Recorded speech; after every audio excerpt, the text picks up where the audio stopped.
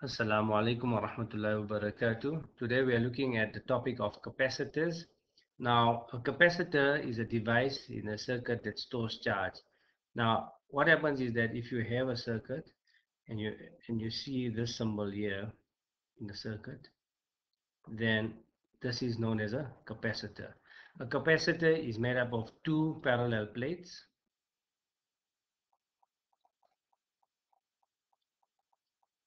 and within the plates, in the middle here between the plates, you can have something called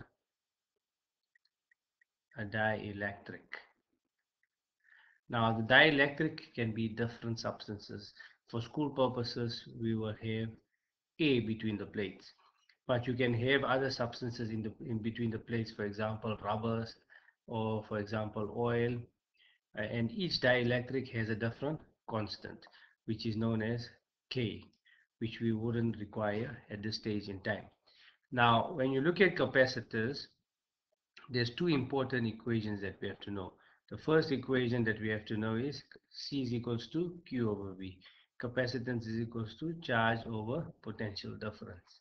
The second equation that we require is C is equals to EA over D, where E is permittivity of free space, which is a constant. E is equals to 8,85 times 10 to the minus 12. A will refer to the area of one of the plates, and D will be the distance between the plates. Now we can do a specific sum that you can get in an exam. If you look at the sum here, we see that capacitors are circuit devices used to store electrical energy. The capacitance of a capacitor depends, among other factors, on the plate's area. The larger the plate area, the more energy that can be absorbed. Apart from the plate area, state two other factors that can influence the capacitance of a capacitor. Now, to answer that question, we can look at the equations for capacitance, and we see here that apart from the area, we see that potential difference can affect capacitance, and we can see the distance between the plates can affect capacitance, and the type of dielectric we use between the plates can also affect the capacitance. So apart from surface area, state two other factors that can influence the capacitance of the capacitor. It will be potential difference, and the other thing will be the distance between the plates.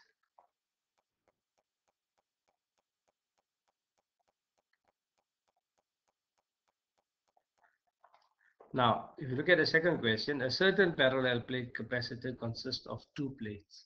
Each have a dimension of 2 centimeters by 10 centimeters. The plates are 2 centimeters apart and are held at a potential difference of 20 volts. The space between the plates is filled with air. Sketch the electric field pattern between the two positively charged parallel plates of the capacitor. Now, if you have to sketch the parallel plates of the capacitor, we'll have two parallel plates, and we will have the electric field lines between the plates that I have a uniform electric field. So to draw a diagram here, we can draw a line. That's the two lines between the plates, and we have to draw uniform electric field, positive to the negative, and the field lines must be equally spaced, and at the edges we'll have a curve like that. And if this is the positive, this is the negative, then the arrows will be going from positive to negative. So that will be the answer for 10.2.1. If you look at 10.2.2, they say calculate the capacitance of the capacitor.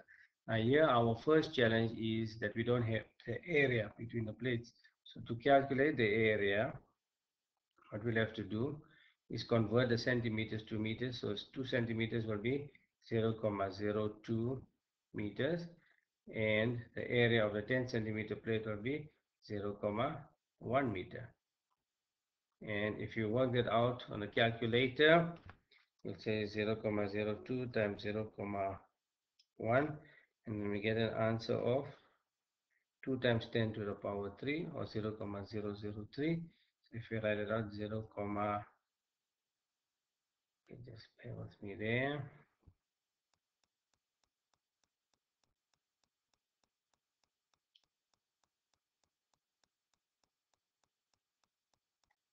2 times 10 to the power minus 3. So that will be the area in terms of meter cube. And then we have to work out the capacitance of the capacitor. So the equation is C is equal to permittivity of free space EA over D, and E is a constant 8,85 times 10 to the minus 12, or 8,85 times 10 to the power 12. So it was 8,85 times 10 to the minus 12 times the area of the plate, which is 2 times 10 to the power negative 3, and the distance between the plates will be 0,2 millimeters, so it's 0,2 times 10 to the power minus 3 divided by 1000. And if we take our calculator, we can work out the answer, and capacitance is measured in farads. So let's just work that out. So it will be 8,85 times 10 to the minus 12 times 2 times 10 to the minus 3 divided by 0,2 times 10 to the minus 3. And the answer is 8,85